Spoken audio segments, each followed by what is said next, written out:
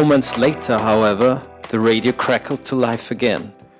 But what came through wasn't the familiar voice of Dr. Rhodes or any other member of the team. Instead, it was a strange, eerie voice layered beneath the static. Elizabeth described it as a chant, a low, rhythmic murmur in a language that seemed otherworldly. An unsettling harmony that resonated from somewhere deep within the cave. It was as if the Draumannen Depths themselves were speaking, whispering secrets from a past long forgotten.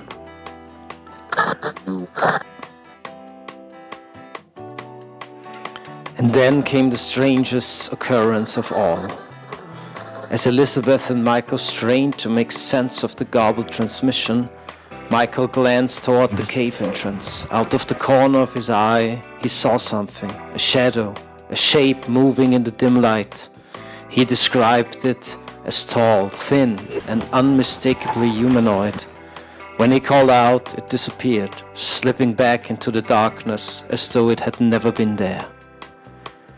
Elizabeth tried to reassure him, suggesting it could have been a trick of the light, perhaps fatigue playing tricks on their minds. But both of them knew the stories, the tales of lizard gods that had been whispered on this island for centuries. The Yarukana, the ancient watchers below. Could it be that they had caught a glimpse of one of these elusive beings? Or perhaps it was merely the weight of the legends influencing their perception, fear turning shadows into monsters. Michael and Elizabeth kept the vigil, waiting for any further contact. But the hours ticked by and nothing more came through. The eerie chanting faded, replaced by an unsettling silence that now stretches into its second day. As we try to piece together the scattered fragments of this mystery, I cannot help but feel a deep sense of unease. What has happened to Dr. Rhodes and her team? Could it be that the Draumannen Depths are more than just an ancient cave system?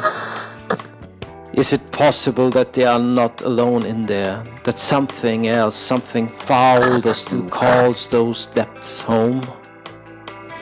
We've all heard the legends of Isla de Verano, the Yarukana who guard the secrets of the earth, hidden from the eyes of men.